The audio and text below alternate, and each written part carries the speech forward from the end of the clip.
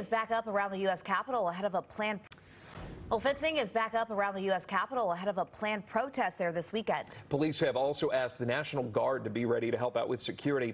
Our Washington correspondent Jesse Tenor live right now with the latest on this plan. Jesse, what prompted these actions?